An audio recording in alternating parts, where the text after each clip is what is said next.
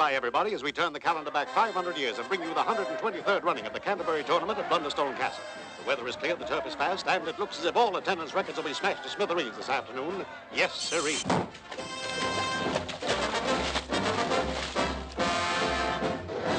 Red hot plum pudding, hot pudding, there. Get your plum there, folks. You can't do one night from another without a plum. To the winner of this world-famous tournament today will go riches, honor, and glory, and the frail, white, delicate hand of the lovely Princess Esmeralda, fairest flower in all the kingdom.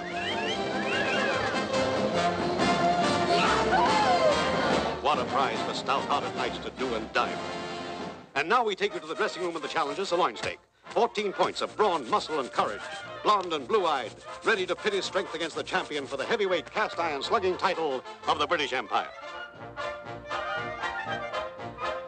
And here we have the little man who ever since early morning has been preparing his night for the big day. Introducing Cedric, the loyal and humble servant who dreams of some afternoon when he too will become a knight and face death for the smile of a lovely princess.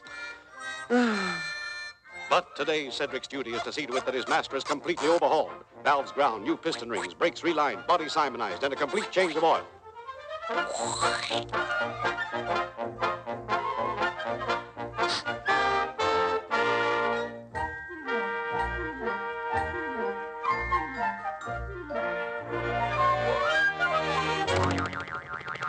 The big moment is drawing close now. The crowd is on its toes and yelling for action. And we go into final preparations for the big event, the all-important last-minute touches that may very well snatch victory from defeat. Uh-oh, hurry, Cedric, hurry.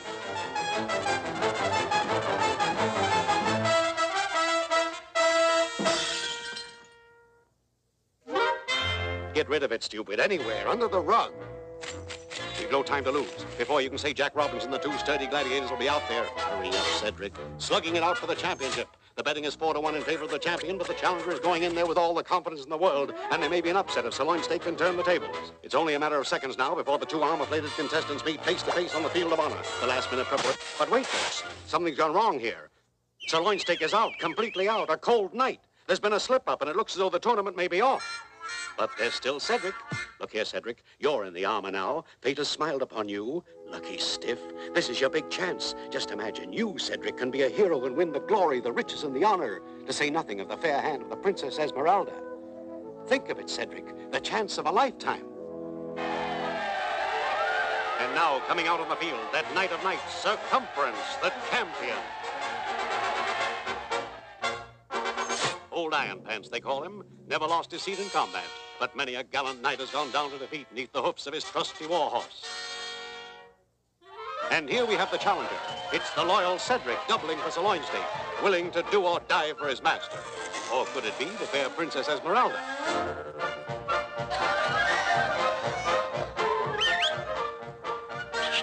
Looks like love at first sight. With an inspiration like this, how could anyone fail? Easy there, Cedric. Easy does it. And now the knights and horses are in the starting gate. They're all ready. Battle stations, visors down, lances set. Any minute now. Although Circumference, the champion, is the odds-on favorite, ladies and gentlemen, anything can happen out here this afternoon, and probably will. The crowd is waiting for the starting signal. It's just a matter of seconds now. The fans are on their toes, and here they go! The champion is going to the front, and here comes Cedric, the challenger. Both boys are moving in at a furious pace. It's going to be ghastly. They're moving closer now. Cedric is on the rail. Here's the champion. They're coming up to the line of scrimmage.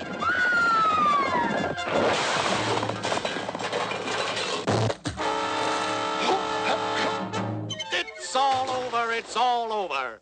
With Circumference, the winner, and still champion. Bravo. Bravo. Boo! But just a minute, folks. Hold your horses. What's this? Yes, it is. Believe it or not, little old Cedric is in there again. What a fighting heart.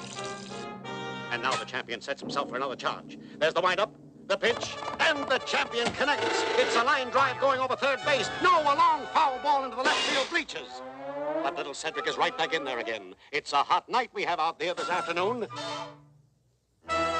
But the champion is on his toes, too, and that's a mighty fistful of sword he has there. And this time he means business. He's going in for the kill. Poor little old Cedric. This really looks like the beginning of the end, folks. No knight living could stand up under this powerhouse of fencing. It may be the kid's last ride, but he's right in there pitching. And he connects. What a sock this little fella packs. And the champ rocks back on his heels. Little Cedric sure sprung a surprise that time. But the champion is splashing back now with a right and a left, a right and a left. He's making every blow count. 1, 2, 3, bow! No holds barred in this battle. There's a smashing right, and Cedric loses his head for a moment. But now the champion takes one on the noggin. The champ is taking a little more time now. He's lost a little bit of his confidence. This challenger is no green buff. He moves in and lets fly with a whirlwind attack. A left, a right, a left, a right, right, left, right, left. The champ is throwing everything he's got at him, Cedric now. What's holding this kid up? He can't take this bombardment much longer. Why doesn't somebody stop this order? It just don't seem human. It's unbearable. There ought to be a law. Why, the whole suit will have to be scrapped, including Cedric.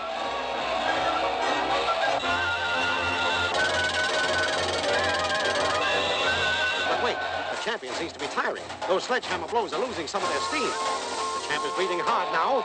And again, we take you back inside with Cedric. Plenty cool, this boy. But wait, something's happening out there. Let's have a look-see. Could it be that old Iron Pants is beginning to weaken? Yes, he reels in his saddle. And it looks like he's going down. Yes, he's down, he's down. And that wraps it up, folks. The winner and new champion, little old Cedric. Well, that's the way it goes, folks. Chump one day, champ the next. What a day for a night, and what a night for a day.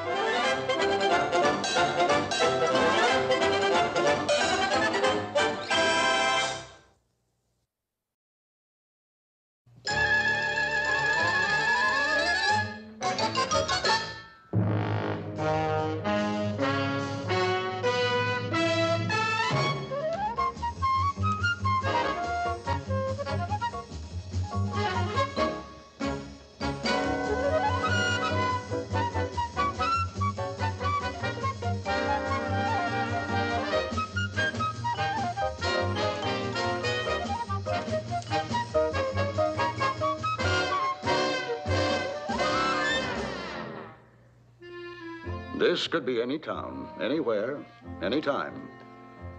Because here, just as everywhere else, 1/3 of the population are aquamaniacs. This is the documented case history of a typical aquamaniac. We shall call him Mr. X. This is his home. But it wasn't always like this. Not so long ago, it was a well-kept, modest dwelling. Promptly at 7:30 every morning, Mr. X said goodbye to his family. Bye-bye. So long, Daddy. And left for work. Always walked, claiming the exercise kept him fit. But this was not altogether true. Secretly, Mr. X liked to walk by a place that sold boats. At first, it seemed harmless enough, but the human body is about 2/3 water. Some believe it's water on the brain that drives a man to boating. Not me, boy. I got willpower. I can take a boat or leave it.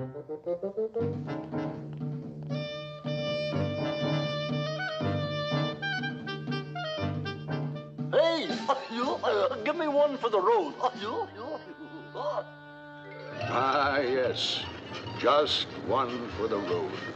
How those words have altered men's lives.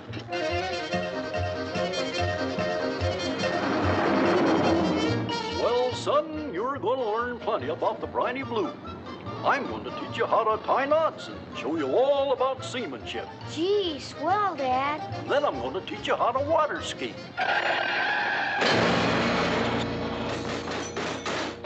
Hey, avast, you lubbers! Hey, quit your pushing! I'm gonna bash my binnacle. Sunday, sailor!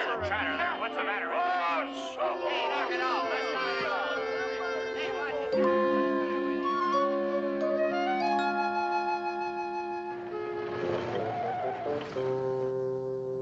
Hey, Stand by to cast off, matey. Aye, aye, sir. Anchors away.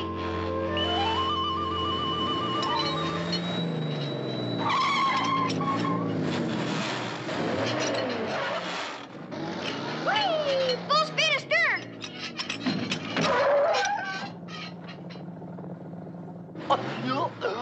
think he'll haul me for a swab.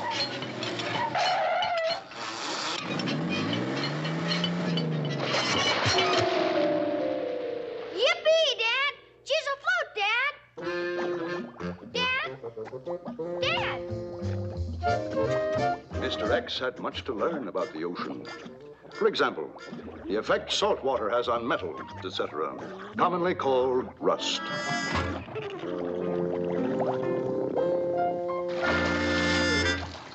Where you been, Pa? Oh, just parking the car, son. The skis, Dad. Put 'em on. Oh, sure, son. And now you're going to see some real fancy skiing. All you got to do is hang on. Skiers ready on the starting line. You're on the clock. Here's the countdown. 5, Come on, Dad, hurry. We gotta get in the race. 3, Race? 2, What race? Now, wait a minute, son. they're away. And they're jockeying for position. Wait a minute. Hold it just a minute. Here comes a late starter, and he's closing rapidly ahead. What speed! Stop! Stop the boat! Yes, he is signaling his driver for more speed. Stop! Mister? Okay, Dad.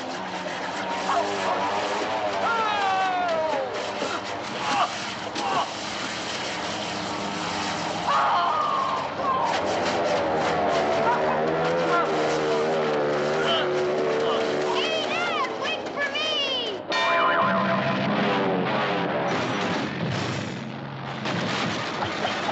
There they go, around the marker. And here comes that late starter, folks, heading for the turn. He's he's dropping back. He is not going to make it. Keep on going, Dad. We can beat 'em. And now for jump number 1. Boys are making some fine jumps today. Fine. And here comes that Mr. X again. He's in the air. And he's pulling out in front again. Ladies and gentlemen, this boy knows all the tricks that aren't in the book.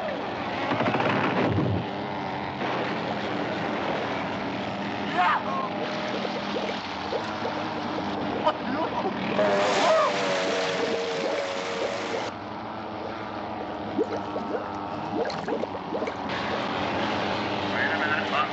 Here comes Mr. X again. The miraculous recovery.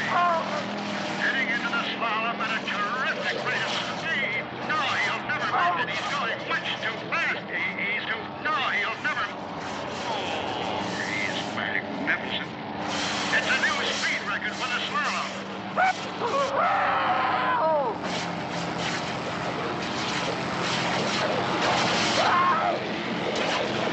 Dad, that's great. Mr. X is closing rapidly once again. Look at him go. He's closing. No. He's not going to make the turn. He's not making the turn. He's done for. Hold on just a minute, folks. He has turned a near catastrophe into a marvelous piece of land. He's slightly off course. Lost sight of him from...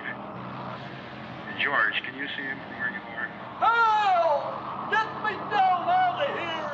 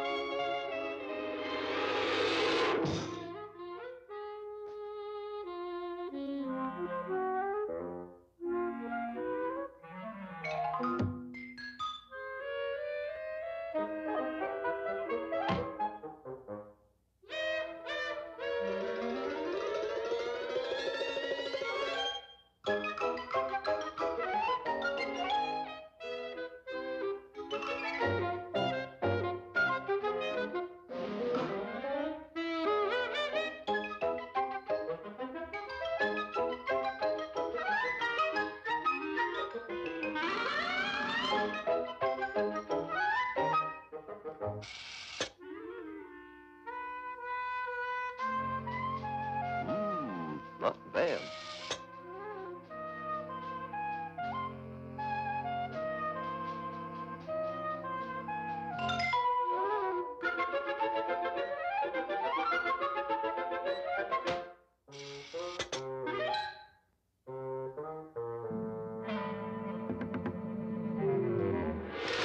Are you feeling better, miss?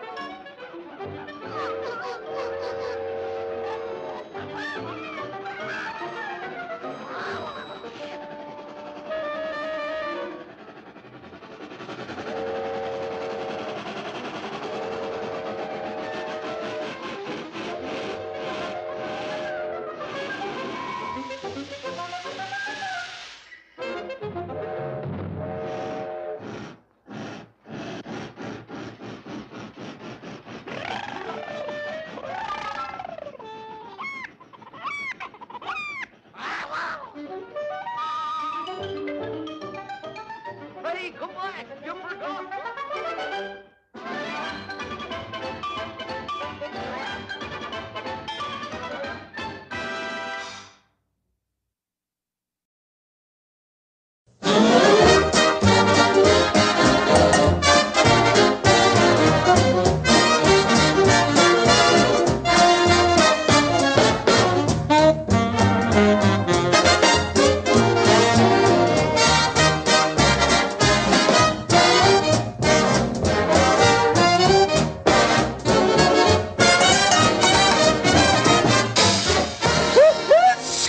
The carrier of the common cold is a tiny virus, easily identified by his red nose. Although the virus wins few friends, he influences many people. Sometimes the average man seems to deliberately try to catch cold.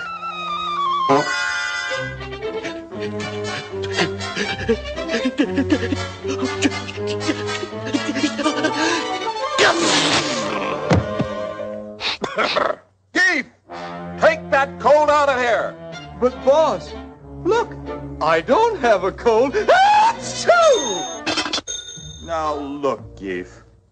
A cold is nothing to be sneezed at.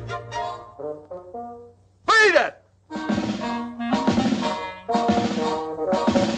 Poor Keith, an outcast from society, shunned by a cruel, cold world.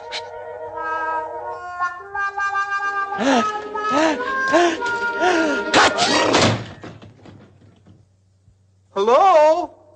Achoo! I feel awful. Where is everybody? Honey, Plague, Bridget, Mabels, dinner in icebox. Deserted! Deserted by the ones he loves the most in his hour of need.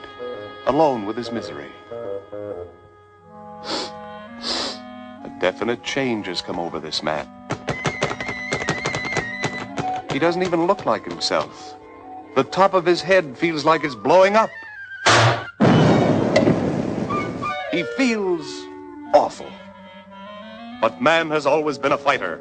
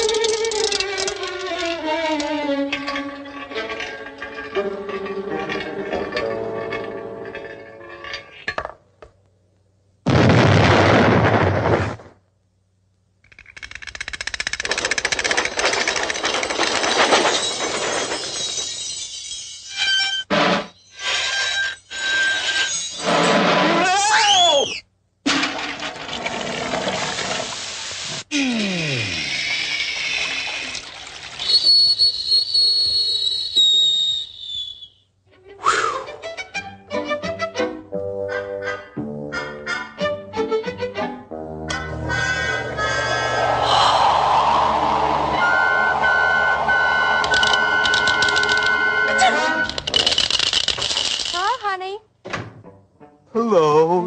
What are you doing home? I don't feel good. Am I ever glad to be home? My, what a day. I'm sick.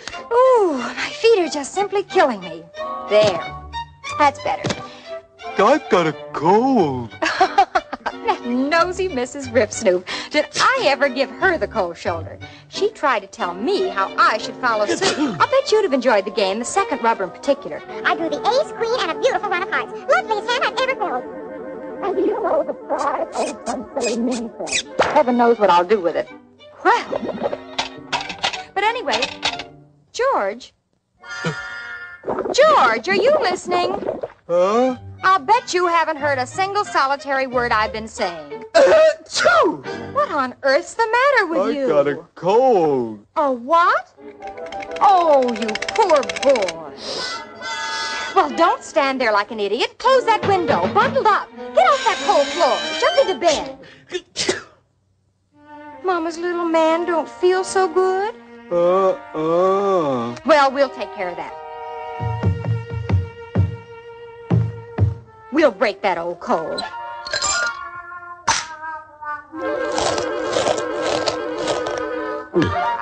Mustn't get chilled. Say ah. You look feverish. Probably just getting a cold. Keep covered up. Nice warm mustard plaster, just the thing.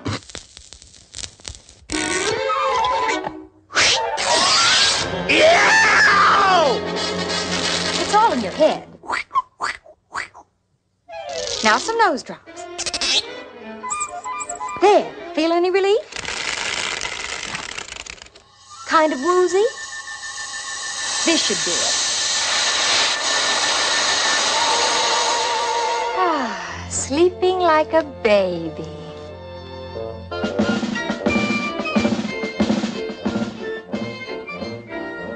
And so, 2 weeks later, Mr. Gief's cold had run its natural course. And once again, Mr. Gief felt like a human being. Mr. Gief was firmly convinced that a cold is nothing to be sneezed at.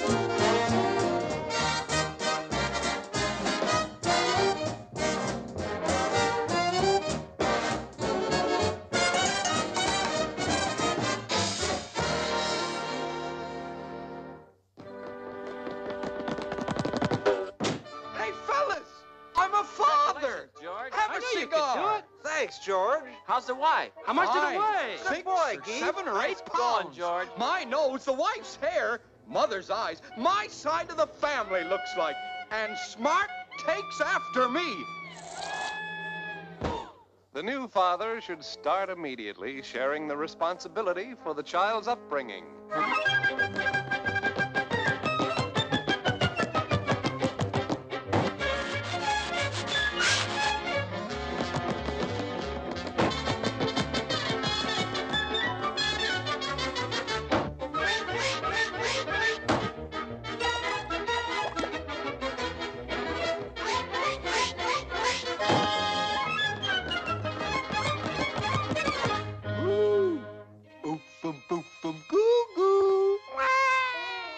Stop it, George. Here, help me.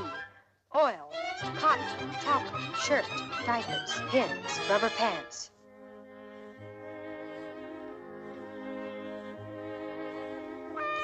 George, the bottle. The bottle. The bottle.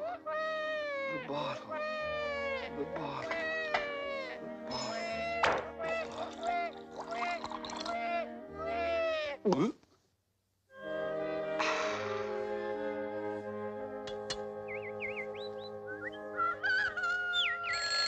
George, hurry, wake up.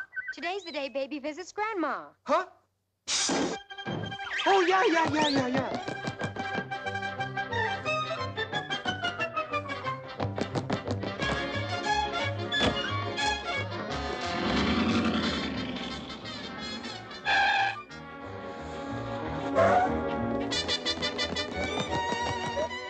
Junior going bye-bye. Although the doting father sometimes doubts he will get through this trying period, the average man usually does, and even looks back with fond memories on such things as baby's first tooth, baby's first step, and baby's first word. Such things past, father feels at last he's earned his Sunday morning snooze. Oh, it's mine. I had it first. Give it back. I'll tell my pop. Tis isn't. Here. Stop What's it. the matter with that kid of yours? My kid? Yes, yours. Mine had it free. Oh, yeah? Yeah.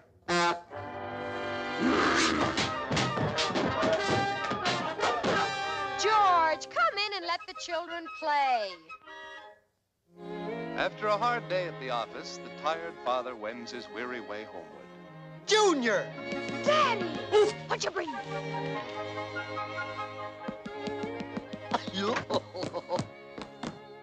Bang! Ow! The child craves the companionship of his father. There we are. I don't like it. Ooh! Whoopee! Right in the eye! Let her buck! Yippee! Oh, poor horsey break a leg. Uh-huh. Wow! Playtime over, the tired father relaxes, knowing that his well-mannered child will respect Dad's leisure time and allow father to read the news and smoke his favorite pipe. Junior, you keep your hands off my pipe. All right, Daddy. Play football, Daddy? No. Play cowboy Indian, Daddy? No. Want to play soldier? I said no.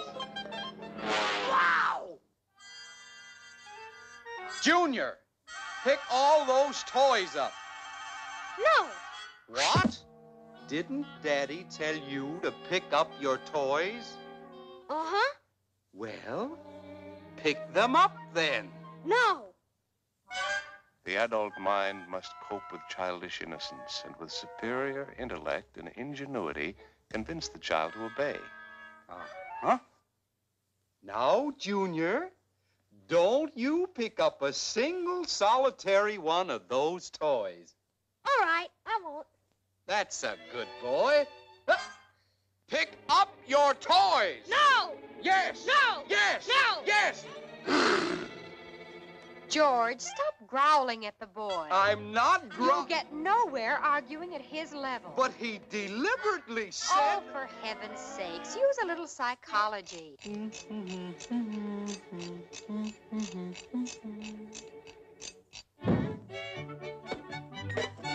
Is that fun, Daddy? Huh? I'll help too, Daddy. Ah, yes, father and son working as a cooperative team. There now. Wasn't that a lot of fun? Yes, Daddy. Wow!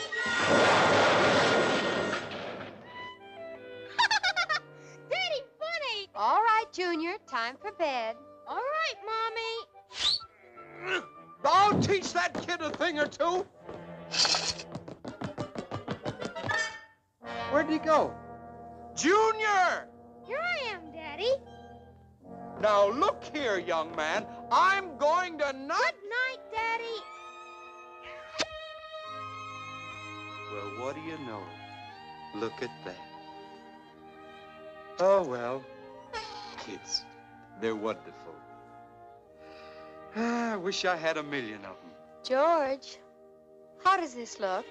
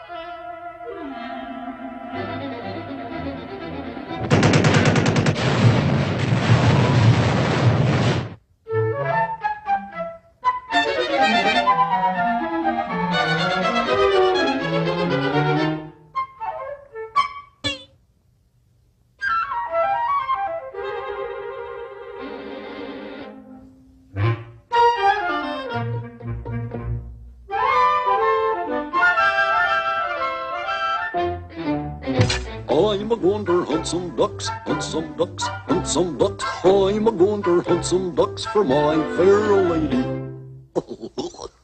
Good morning. Diddle dum doodle dee da diddle dum hodle dee da diddle dum for my fair lady.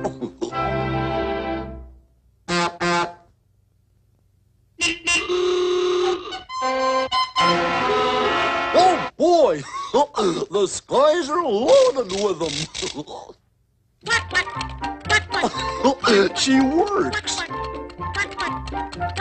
Hey, where'd she go?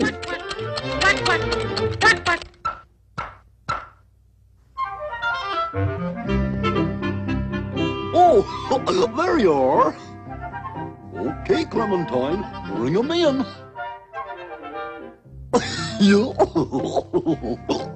Huh? Something wrong here.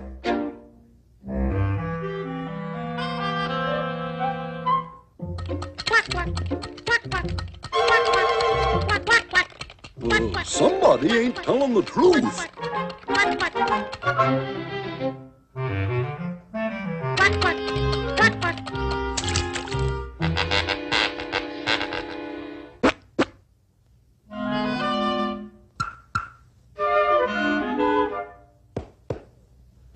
Hey, you ain't Clementine.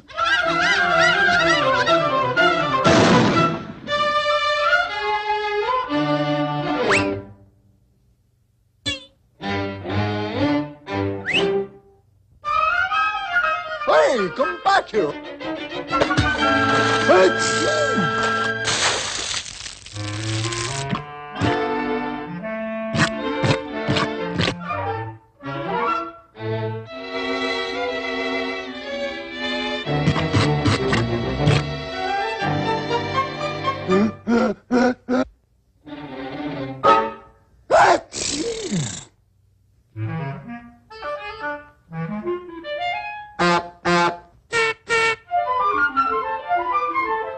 Uh-oh, a quacker.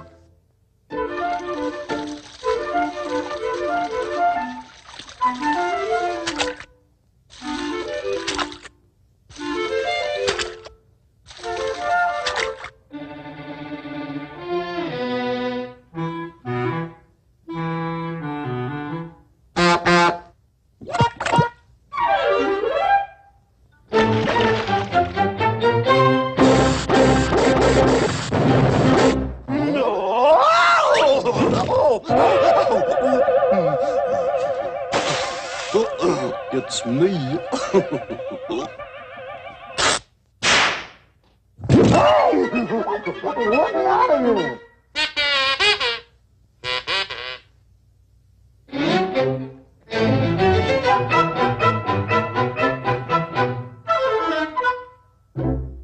I got you.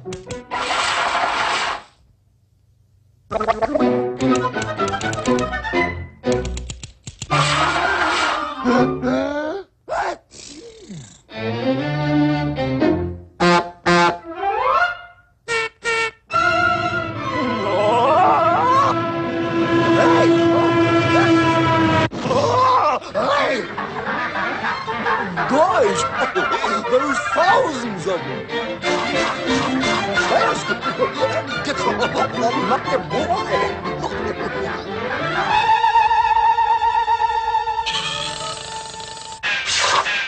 Oof!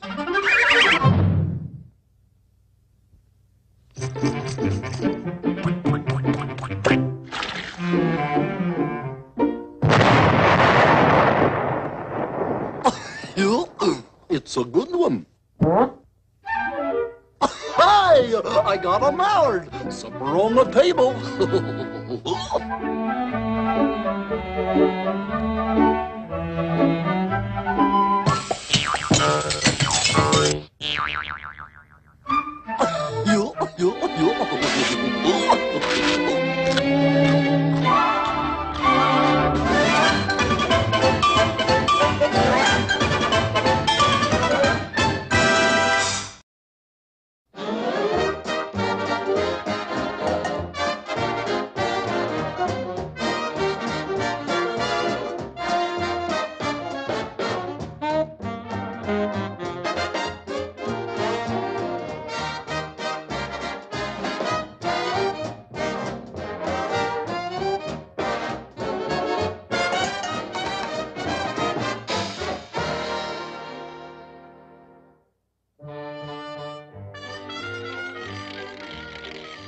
The average man is born with an inborn urge to gamble.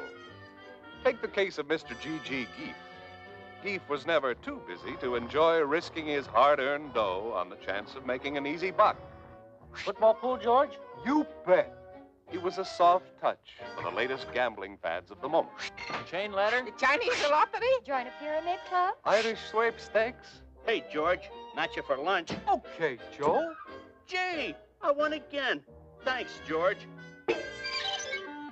At every turn, Mr. Geef met with opportunities to gamble, and loose change always burned a hole in his pocket. He was a pushover for a one-armed bandit.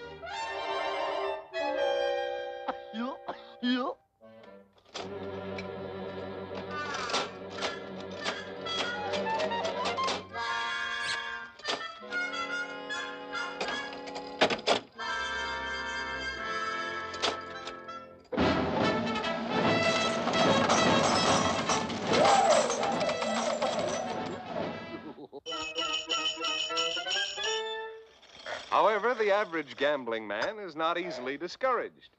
He feels his persistence will be rewarded, and that opportunity awaits just around the corner.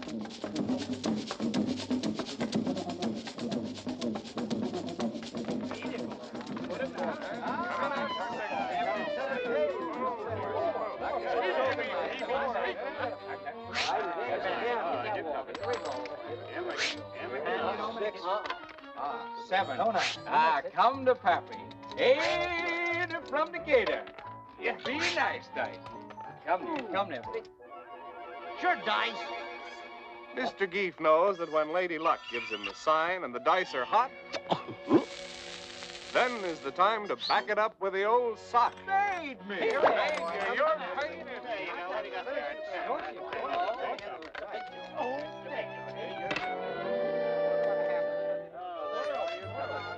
Ho hum. Easy come, easy go. Taxi! Mr. Geef is nobody's fool. Therefore, his winnings are always deposited in sound business investments. There they go.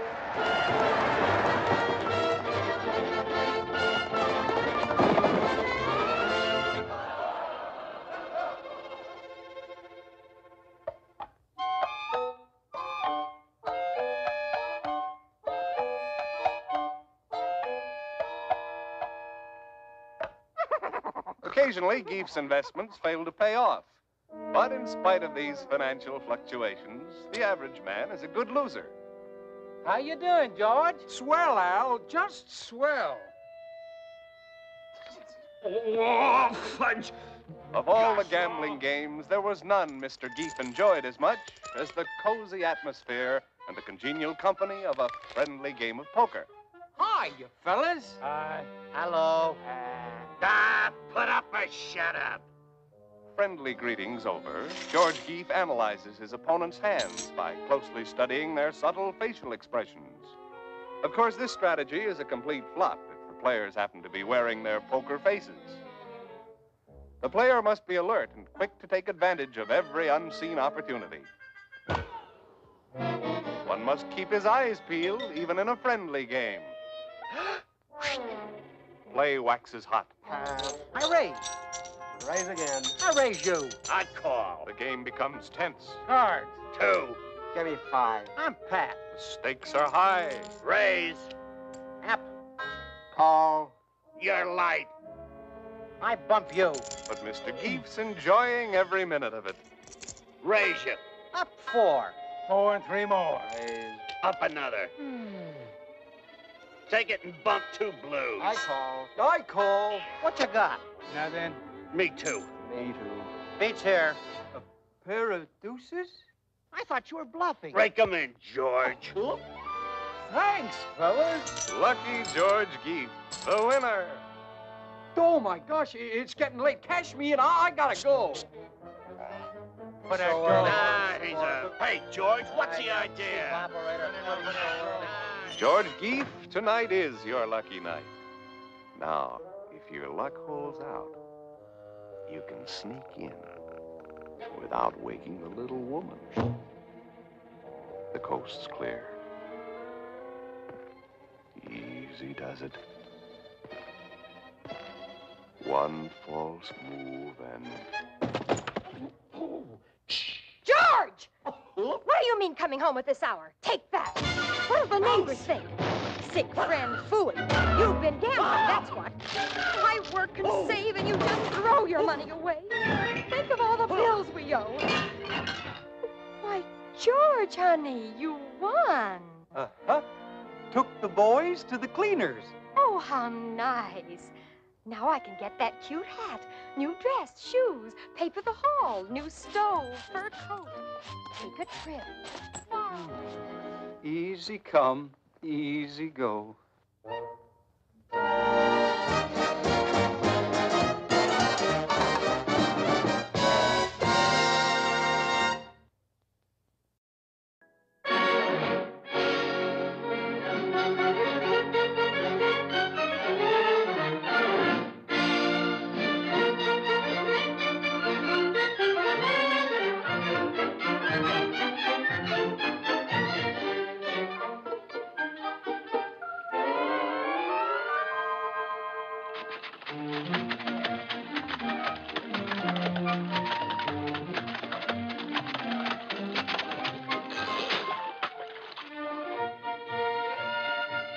Well, here we are, Wilbur. You feeling okay? That was a little palsy Wellesley. Are you all set? All right, do your stuff.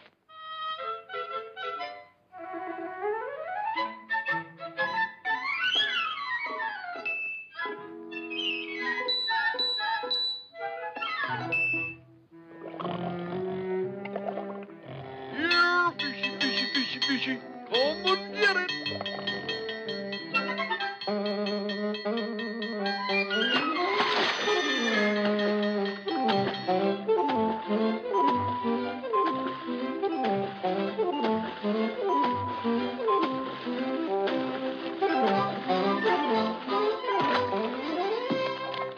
Atta boy, Wilbur.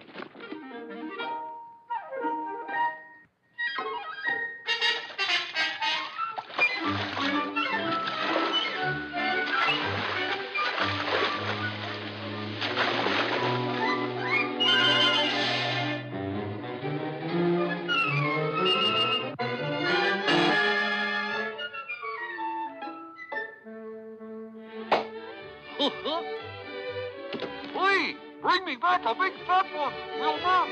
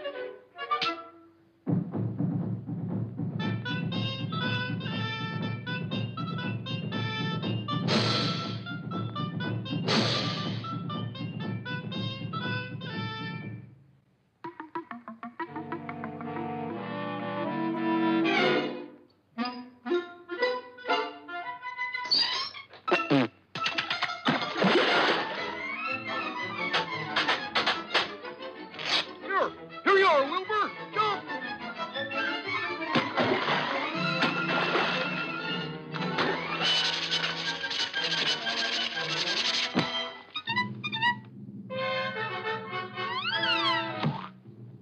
Wilbur, are you there? Hello? Hello? Hello? Hello?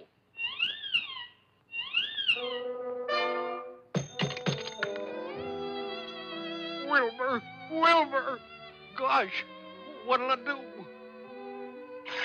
Speak to me. Speak to me, Wilbur.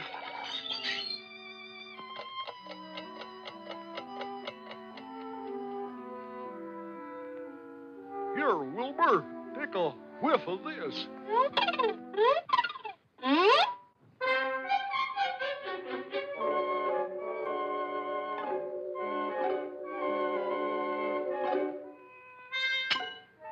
You better watch your step, Wilbur. They're getting wise to you.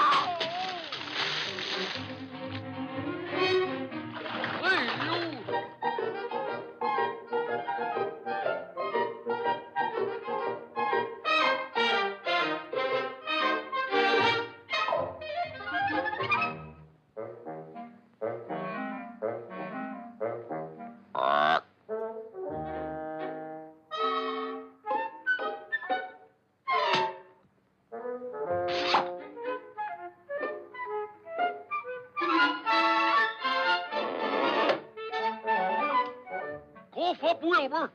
Cough him up. Hey. Hey, come back here. Go.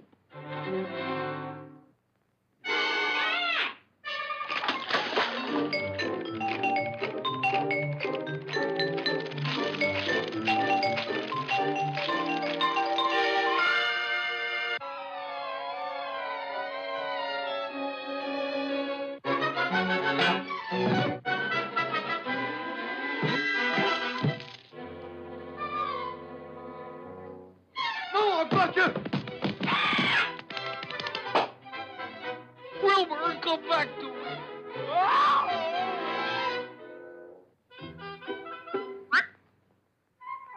Poor Wilbur. I'll never see him again. Goodbye, old pal. I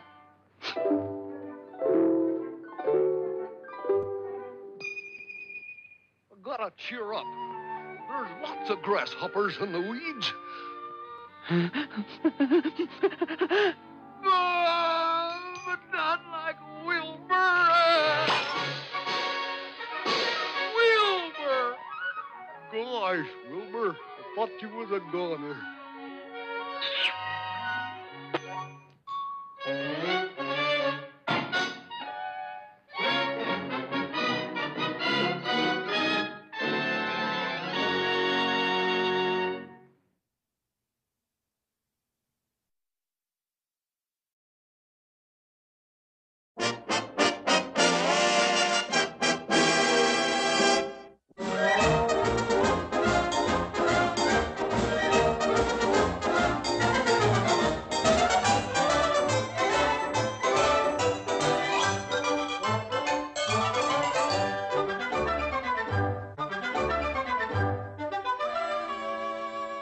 How to fish.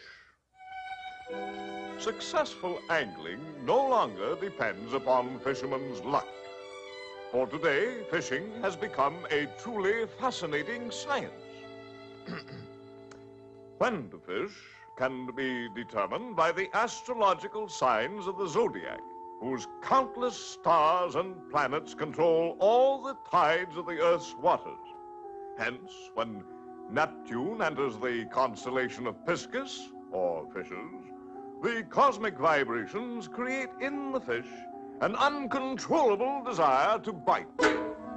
When the Earth enters this celestial orbit, it too falls under the powerful influence of these vibrations. Now, let us observe the effect of this phenomena on man. Dormant within his bosom slumbers an inert instinct to fish. This desire becomes acute only through bodily contact with the cosmic undulations of piscus, or fishes. This creates a mental malady known as Fisher's febris, or fishing fever.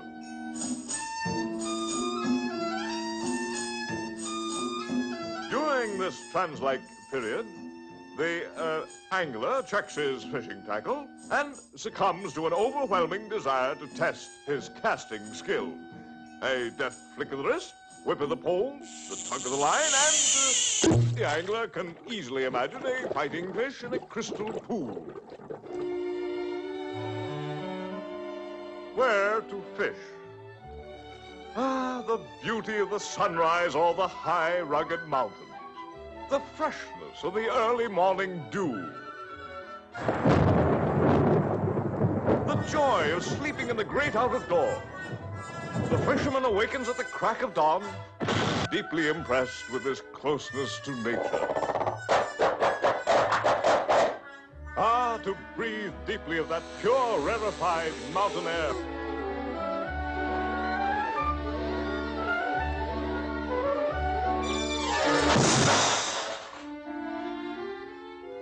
The trout. The mountain trout is an alert, intelligent creature. A fighter of the first water, rugged, strong, daring. His dauntless fortitude makes him absolutely fearless.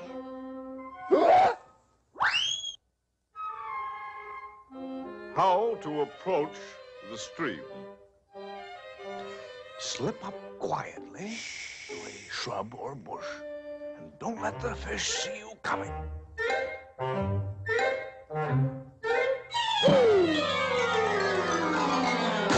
Oh, now you've done it. Once the pool is disturbed, the fish can never be enticed to bite.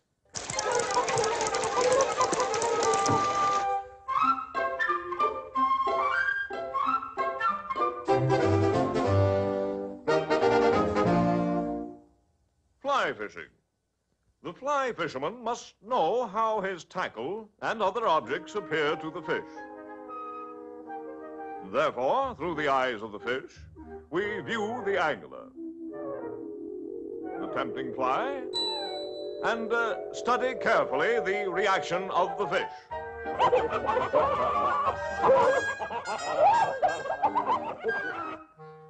The lure is scientifically designed.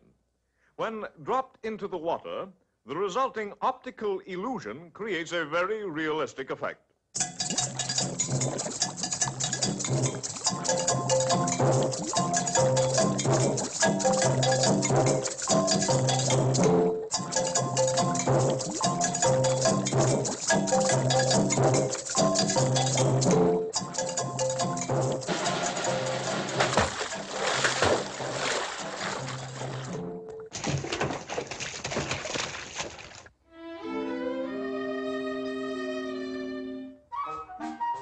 To cast the lure, select a spot free from overhanging brush and limb. Swing the arm with a liquid, rhythmical motion.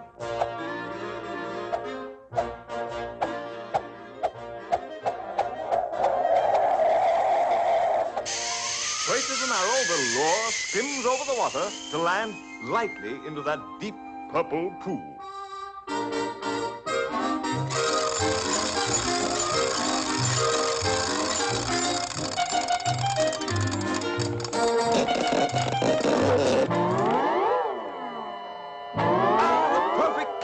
The line sings and the poor fish is really hooked.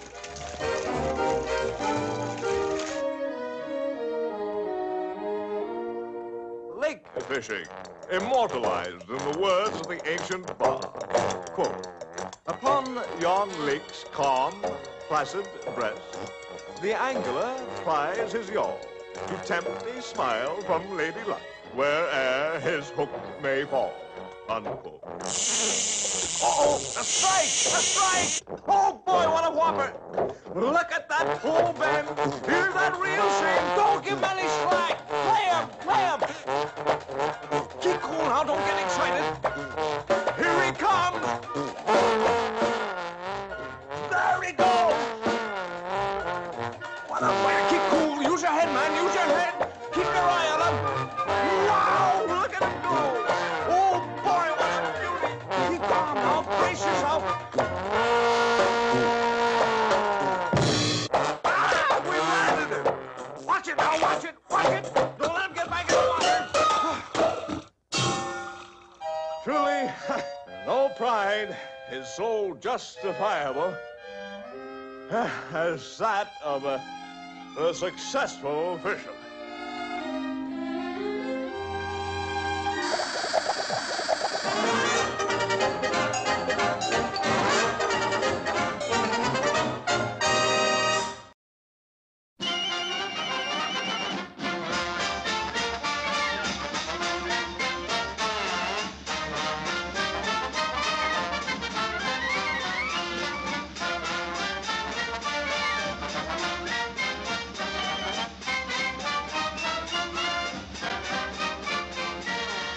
How to play football. Football needs special equipment. A college covered with ivy, a coliseum or stadium filled to overflowing with 100,000 rabid, wildly cheering fans, great armies of vendors, managers, mascots, photographers, sports writers, doctors, elaborate brass bands, assorted coaches, old grads, scores of Annie Oakleys, and two teams resplendent in brilliant uniforms create a riot of color and atmosphere unequaled by any other game on earth. Now, the object of the game is to advance the ball over the goal line of the opposing team by hook or crook. There are 11 men on either team, two ends, and that's how the game is played. Now the teams line up for the kickoff. The referee blows his whistle, and the game is on. It's a long, high end-over-end kick over the end zone into the arms of Swivel Hip Smith, that great All-American star, triple threat scat back. Look at him go. They can't touch him.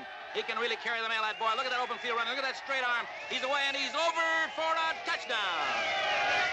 Well, it isn't often you see this happen. 105 yards to a touchdown on the opening kickoff. Now here's the try for the extra point, and the kick is good. And the score is 7-0. Here comes Swivel Hip Smith out of the game. Listen to that cheer. The coach is saving Smith. He's not taking any chances with his star player. Back to the game. Taxidermy Tech kicks off to Anthropology A&M. But the ball is fumbled, yes, and now it's Taxidermy Tech's ball. They go into a huddle. The quarterback or field general looks over the defense and decides which number to call. They come quickly out of the huddle. The line shifts into position. The quarterback barks his signals. The backfield shifts. The ball is snapped. The quarterback fakes it to the halfback, gives it to the fullback, whose front pile drives through center for a gain of 8 yards. And that quarterback's a smart boy. Oh!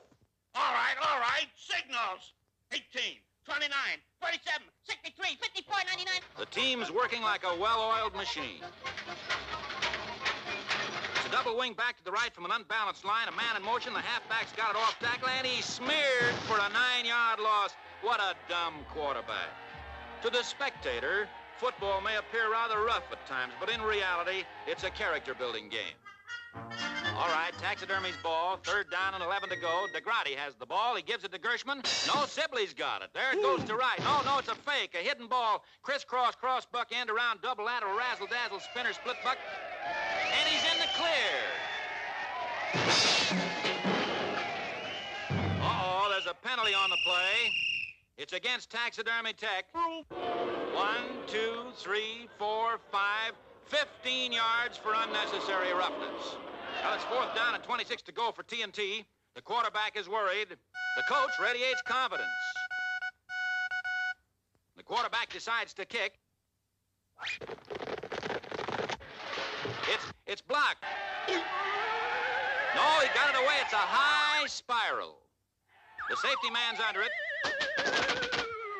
He muffed it. It's a loose ball. Number 48's in fast. Oops! Butterfingers. Moose Williams got it. He had it. Now DeGraudy missed it. Sebring boots it to the 50. There it goes to the 35. It's Tech's ball.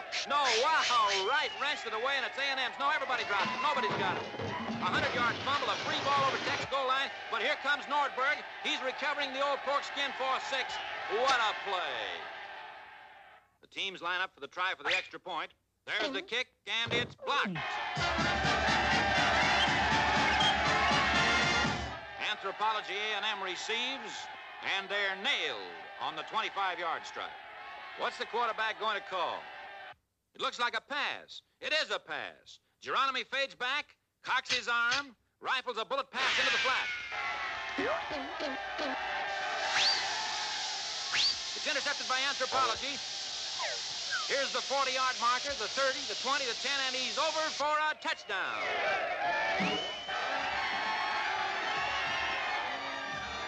There's the try for the extra point. It's good, or is it? Yes, no, yes, no, yes, no, and there's the gun ending the half. Well, here's one for the books. The officials put their heads together, they reached their decision, and the score at the end of the half, Taxidermy 7, Anthropology 12 and 1/2.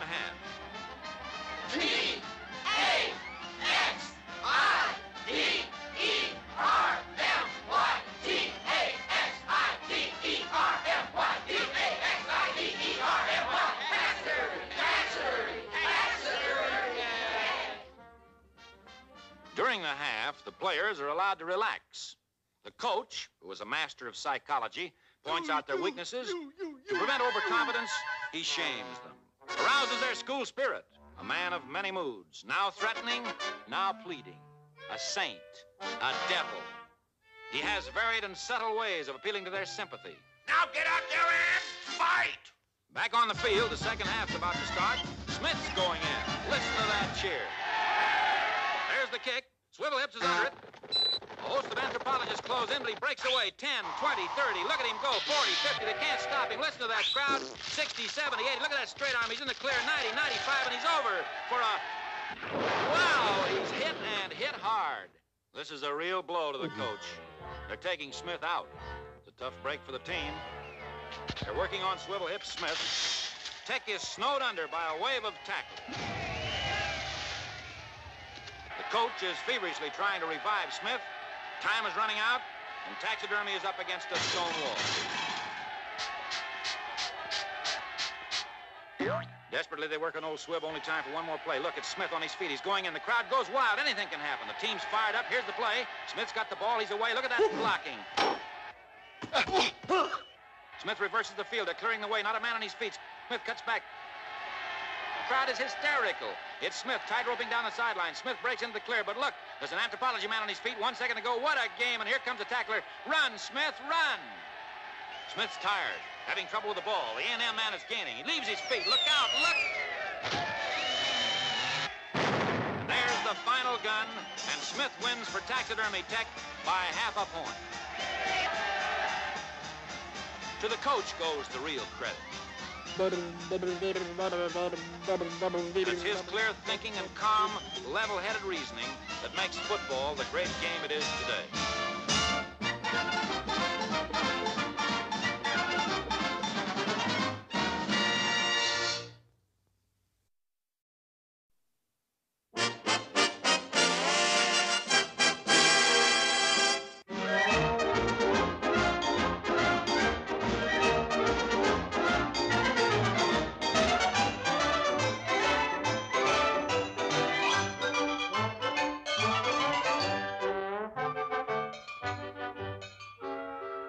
How to play golf.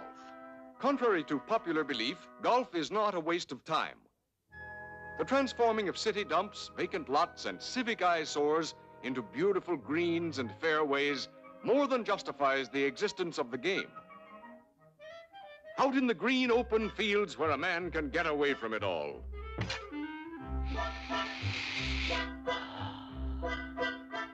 Happily, the golfer chooses his club. The modern golfer comes standard equipped with a set of scientifically matched and balanced clubs. A T is used to support the ball. The interlocking grip is extremely scientific. The club is held loosely betwixt the thumb and forefinger of the right hand. Place the left hand, palm open, facing away, then slide the right hand below the left. Now flex the thumb and close the palm while moving the index finger over the lower thumb. Once this grip is mastered, the golfer is in a position to hit the ball, which is the object of the game.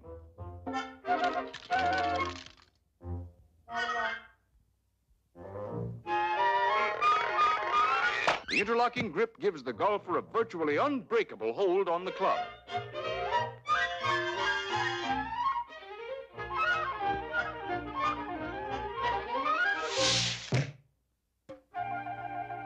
This is a divot caused by an incorrect swing.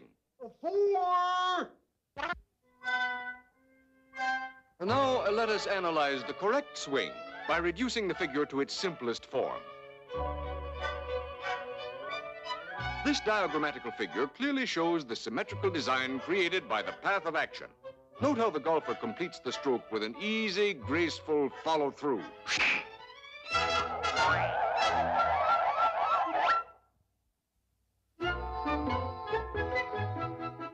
This isn't as easy as it looks.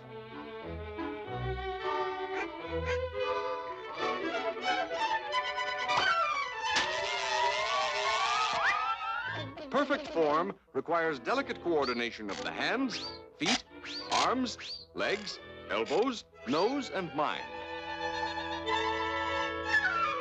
And, oh yes, always remember, keep your eye on the ball.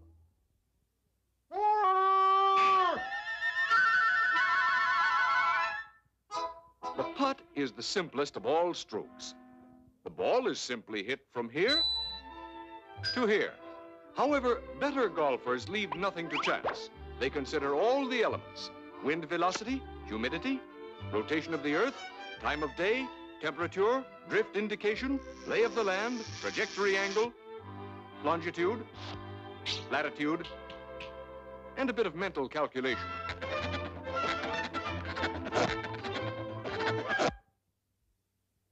This routine completed, the putt can now be made with confidence.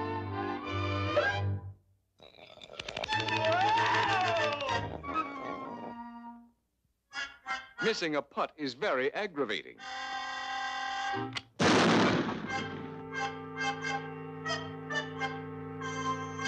The approach shot, or chip to the pin.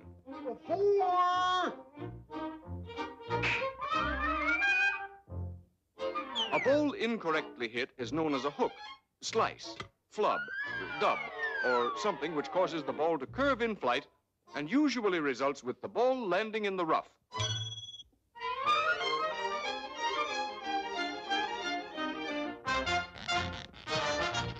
The golden rule of golf is to play the ball where it lies. The golfer is sometimes tempted to remove his ball to a slightly better position. This is strictly forbidden. Always play the ball where it lies.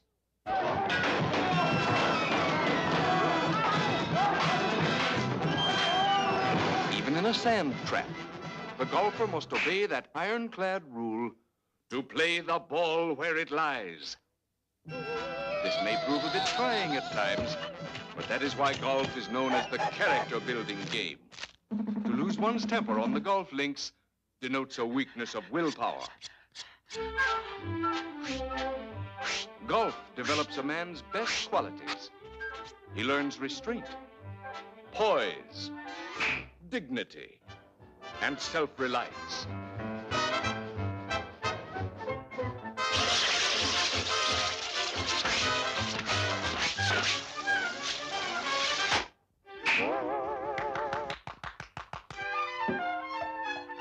Always play the ball where it lies.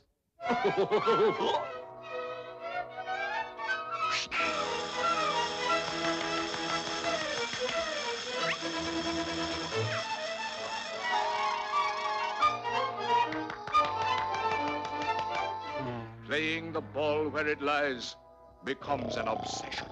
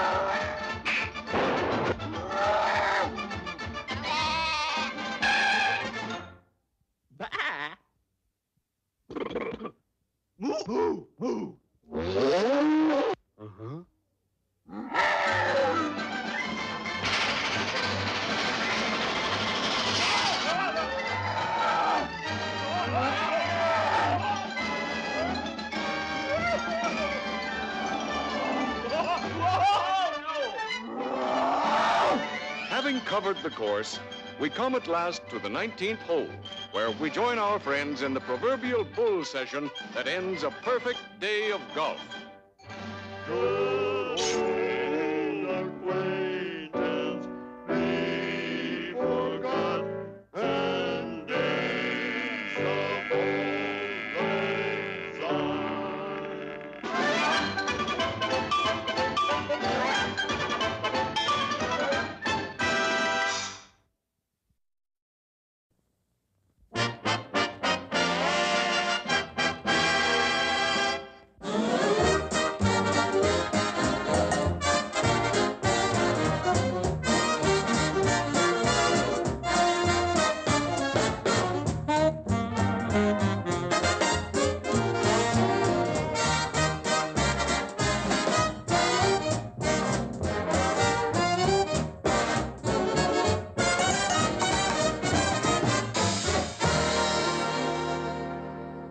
Somewhere within the crowded confines of the big city, there roams a lonesome man in need of companionship.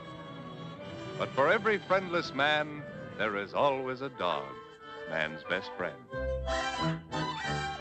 Fate, in its peculiar manner, brings these two together, a one-man dog and a one-dog man.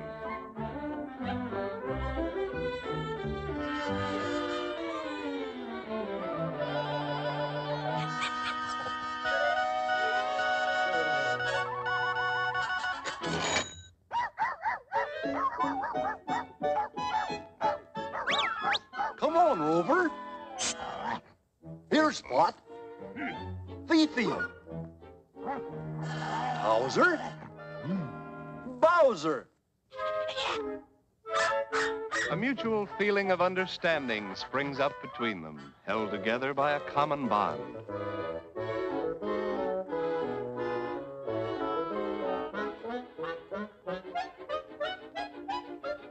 Soon the puppy becomes accustomed to his new surroundings and makes himself at home in his master's house.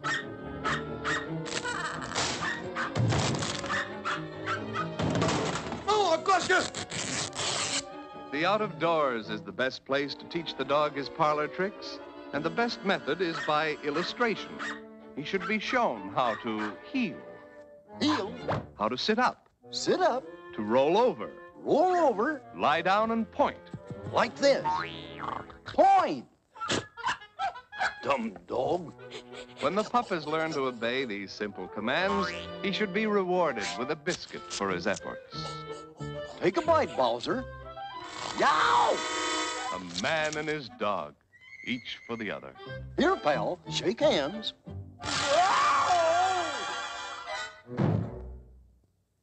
After months of training, the young pup has grown into a one-man dog.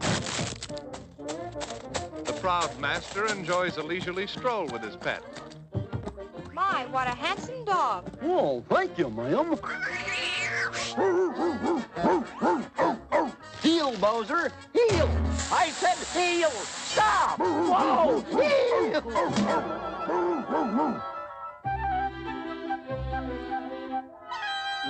Bowser! Heel! Get off! Sit up! Roll over! Get out! Come on, roll up!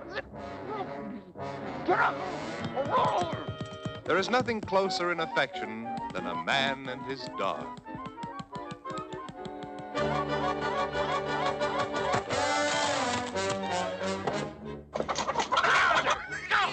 Get away from them chickens! Beat it, Bowser! Get out of here! I'm lost! Get off of the flowers! Go home, you mutt! He's eating my roast!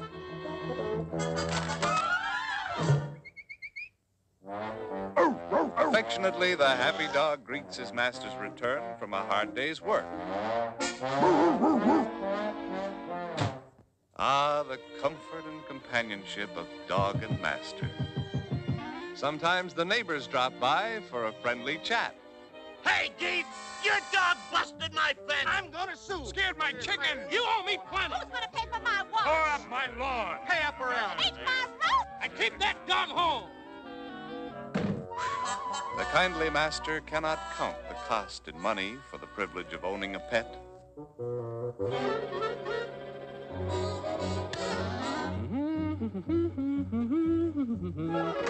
With a warm feeling of security, the master steps out for the evening. Good night, Bowser. Zippity-doo-dah, zippity-yay. My, oh my, what a wonderful... Bowser! Out! Get! And stay there!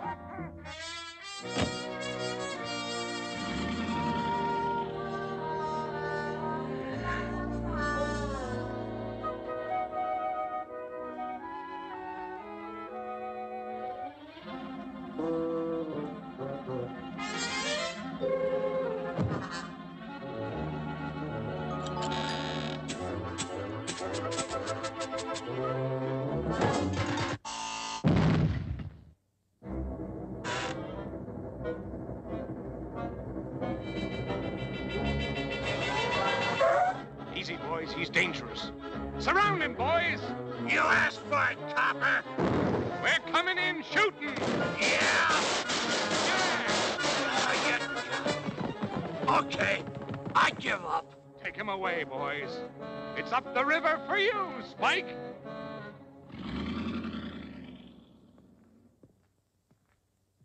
The slightest noise is apt to arouse the watchful dog into instant action.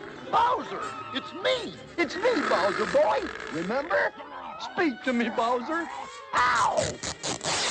Doggedly, the pet protects his master's house, almost as if it were his very own. The dog.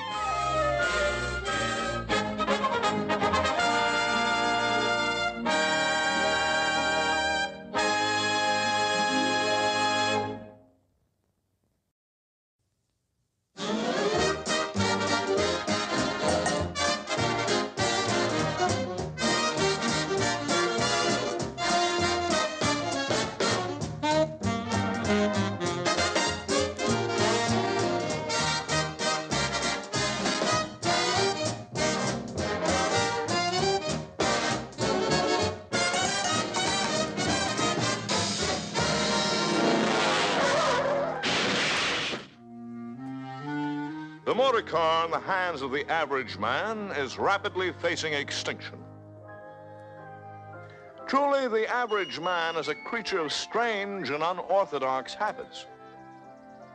Take the case of Mr. Walker. Mr. Walker lives in a quiet, respectable neighborhood. He is a typical average man, considered a good citizen and of average intelligence. He is a kindly man, courteous, punctual, and honest. Good morning, Mr. Walker. Good morning to you, Mr. Geef. Lovely day. Mr. Walker wouldn't hurt a fly, nor step on an ant. He believes in live and let live. Mr. Walker owns a motor car and considers himself a good driver. But once behind the wheel, a strange phenomenon takes place. Mr. Walker is charged with an overwhelming sense of power. His whole personality changes. Abruptly, he becomes an uncontrollable monster, a demon driver. Mr. Walker is now Mr. Wheeler, a motorist. Hey, Geef! Watch where you're going, stupid! Golly,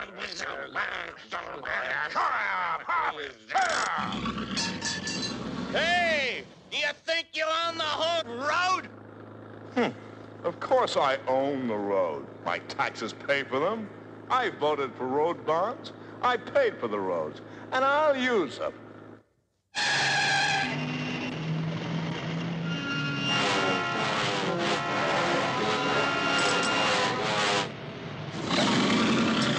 Get off my road! Move over! Let me pass!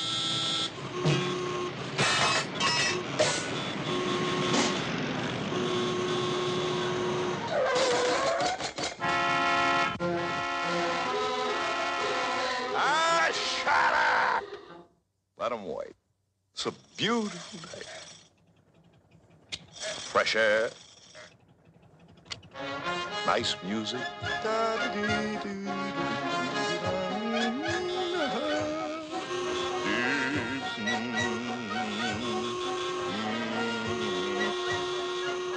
Hey, get over, you roadhog! Oink, oink. Signals. Oh, 30 seconds gone from your life. Gee whiz! Oh, dear me!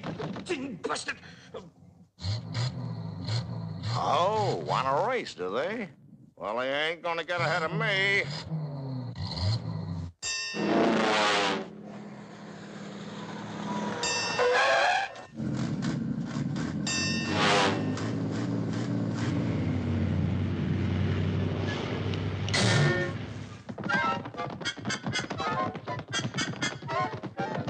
Good morning.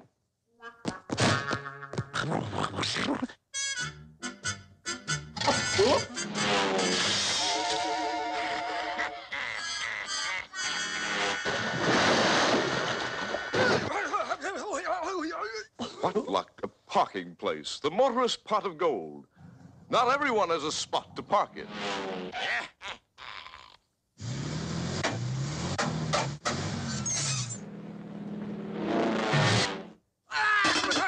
Deprived of his protective armor, Mr. Wheeler, motorist, becomes Mr. Walker, pedestrian. Of a pedestrian crossing the street, it has often been said,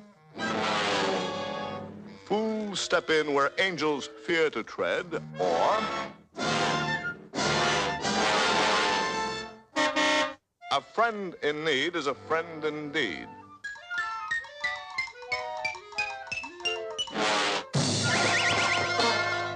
Where there's a will, there's a way.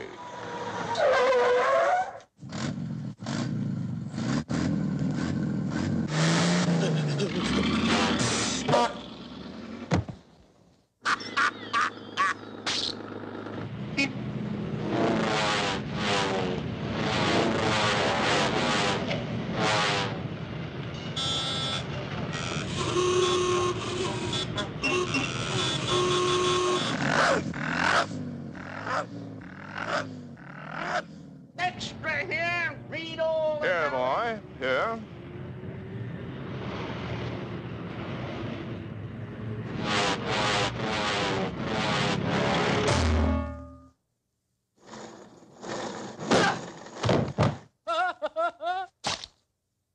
Safe. Mr. Walker gains the haven of his car with the knowledge of how the other fellow feels, except once behind the wheel, Mr. Walker reverts to form and again becomes Mr. Wheeler, motorist.